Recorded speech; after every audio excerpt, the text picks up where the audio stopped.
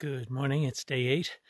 It's a cool morning. It was a freezing night, but I anticipated that and put on all the clothes that I had when I went to bed. So I had a decently comfortable night, especially after that beautiful swim. And I'm just leaving Sheep Lake, I think it's called. And today is Goat Rocks, the thing that the area that scared me more than any place on the PCT last time I was here. So that should be exciting. Cross my fingers I make it over the peak. You'd be hard-pressed to arrange a flower garden that's as beautiful as so many of these wildflowers that I see. Good Lord, how beautiful that is. Absolutely love it. Well, sometimes on your hike you have to turn around and see what's behind you. And there she blows. Mount Adams. I just can't seem to escape that mountain. It just tells you just how big these mountains are out here out west. Beautiful valley, and there's a mountain in the distance, and I can't say with certainty what that is. But it's all beautiful. Look at that gorgeous valley. And where I'm heading is beyond epic, so stand by.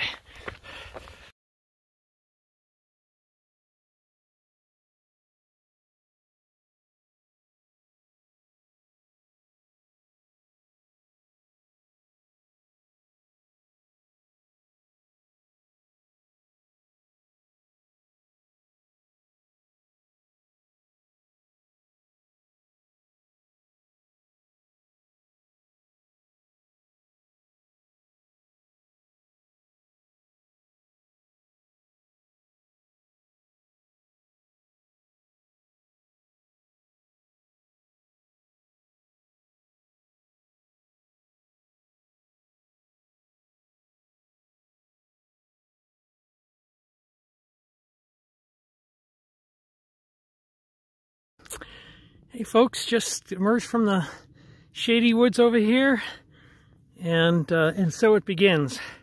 Check this out. Which way should I turn? This way. And look at this wide open, amazing area. I gotta pan off.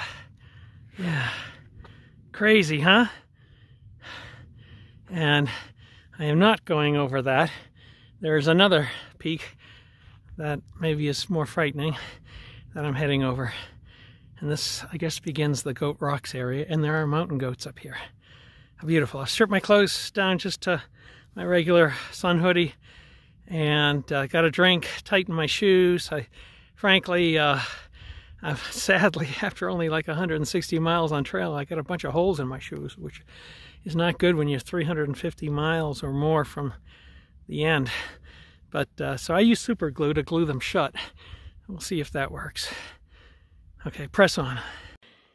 Hey guys, I just summited that area and gone through Kispis Pass at 6,500 feet. And I'm going to go around here. You might be able to see the trail somewhere out there. Go all the way around and then go into another breathtaking valley. So this isn't where I go right over the ridge, it's the next one. Yahoo! At 6,800 feet, it's before 11 a.m. I'm winded from the relentless climb, and I think I got about 2,000 more feet of vertical before I get over the knife edge. And I see some hikers coming. Oh, maybe they're ahead of me. It's slightly off center and to the left. Check this rock out. It's probably been here for the millennia, fallen down from on high, and it's just a series of a million cracks, and the top just shedding. I wonder how many more years it has before it goes to nothing.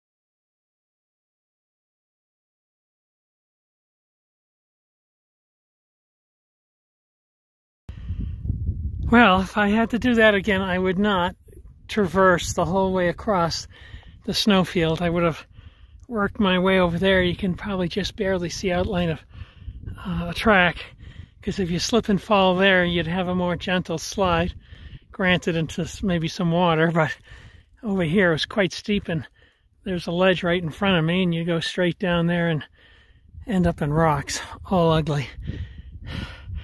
Well, I survived the first peril of the day. Next. That is Mount Rainier. I've been uncertain a few times, but yeah. Look at how beautiful that valley is down there. I am not going this way, although there is a trail. I am going this way.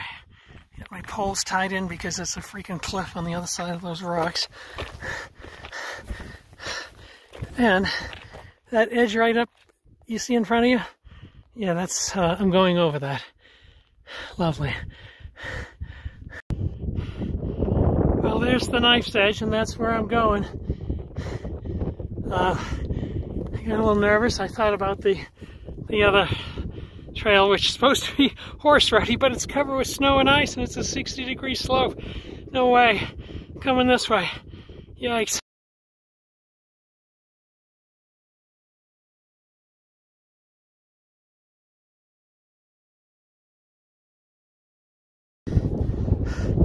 Well, I made it to the summit, and because I got confused, I started summoning Old Snowy. I got halfway up there, I was scared shitless, and I was like, where the hell am I? And then I could see the PCT going along the mountains back further down, so I was like, oh my god, I'm retreating. I don't need any more of this than I've already got. So I still have a steep section, in fact the peak, and then it starts heading downhill. God almighty, I think this has taken a few years off my life. If you look closely, there's a line across the summits. That is the trail. It is less hairy than this, although it causes you to stay the heck focused. But what I have left is right here in front of me is worse, because on my left side, on the other side of this rock, is a freaking cliff. Oh man. And I got lost coming up. I lost the trail and did some rock scrambles going up 90-degree pitches with loose rock. Terrified. And I think that was only because I got lost. Oh boy. Can't wait to get down on flat terrain. Oh, just some simple downhill walking on loose rock with a 1,000-foot drop off or more on either side. Oh my god. Oh, get me the hell down from here. Okay, I gotta go this way, down this cliff before I get to the knife edge walk further down there. There's a good place to rest if you want to fall off to your... There's the snow patch I opted not to go through, the second one, and I climbed up that from over here, and I came down here, and I went up to like the second, like just below the summit of Snowy Mountain. Oh my god. Oh boy. Going along that ridgeline, which is comparatively easy. Once I get down from this ridgeline, I'm still, I don't know, hundreds of feet above it or more. Gotta keep heading down. And there's, well, it's like 1:30. I started before 11, straight ahead, straight across the picture over here. And in the past, I've gone across snow fields. There's snow fields over there and snow fields here, but they're quite precarious. And if you fall, you're going to take a very long tumble, and then if you fall on this one, you'll have broken a pile of bones there and probably carry enough momentum to go right over the cliff. There's a cliff. So I went up to that, and then there's a little bit more over there, Snowy Peak, and then back down. At times I lost the trail and I was doing handholds and terrified with rocks coming loose, going over the edge. Then I found the trail again, still, it was probably just as scary coming down because there was so much loose rock and sand and lava sand, I guess. So that part is done, and I'm next doing the part that would normally scare me, but given everything I've done, but I got to go in that direction. I'm going to go over all those peaks, and then eventually it goes kind of down in the valley to the right. That will be interesting. I've done it before, and I was a little unnerved before, but now that I've done the really hard part, it can't be as hard. And there's faithful mountaineer watching over things. What a beautiful valley. Take it all in.